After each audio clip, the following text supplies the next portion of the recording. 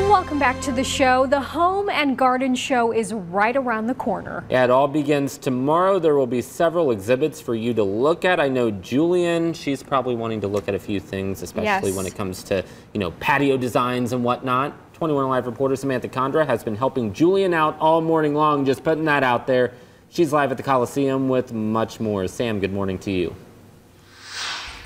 Good morning, Tyler and Julian. We've already talked about so many different things that the Home and Garden Show has to offer, and now I'm joined by Kevin Hunter with windows, doors, and more. Now, talk a little bit more about what you all specifically have to offer this weekend. Well, we've obviously brought our showroom practically here. We built this facade of the home, and we have our different kitchen and bath displays inside.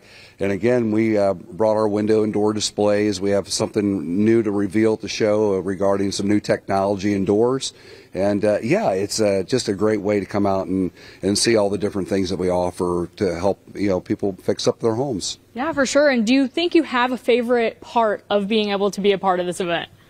When we're done set up and we're really ready to go and we got it all dialed in, that's the fun part for me. And then it's just seeing all the customers that we've helped throughout the years as they come back and say hello, and we get to see their kids are starting to buy from us, and that's starting to make me feel a little older and realize that that we're here to help the community with their homes. It's a great thing. Yeah, it's such a great thing, and just one of the many things is what you all have to offer, and we'll be talking all morning about what other things there are at the Home and Garden Show.